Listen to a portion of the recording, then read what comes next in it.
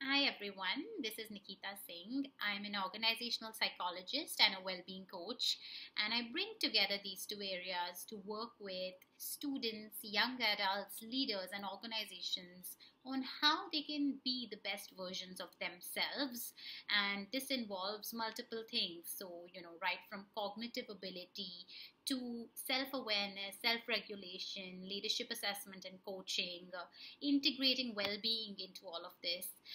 With organizations, I also work in the area of talent management and human resource process design and execution. So, yes, I love what I do. I'm very passionate about it. But I must admit that 10 to 12 years ago, I didn't have this kind of clarity on what my purpose is and what is really my passion.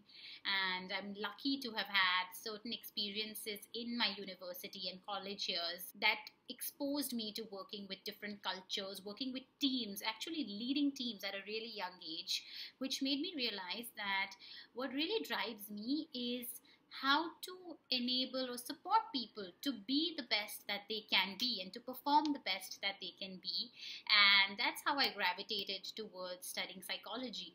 The other thing was, my own tendency to experience a lot of anxiety, be it, a regular argument, even a healthy discussion that I've had with someone, be it a relationship, it could even be, just a lot of work to do and me being unable to manage the anxiety that came with it or the stress that came with it.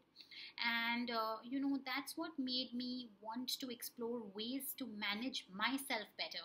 And when I found those ways, some of which we'll talk about in this video and this short course that we're going to do together, then I said that, wow, I must bring this to people around me, even though some of it is seemingly obvious. So that's a little bit about me.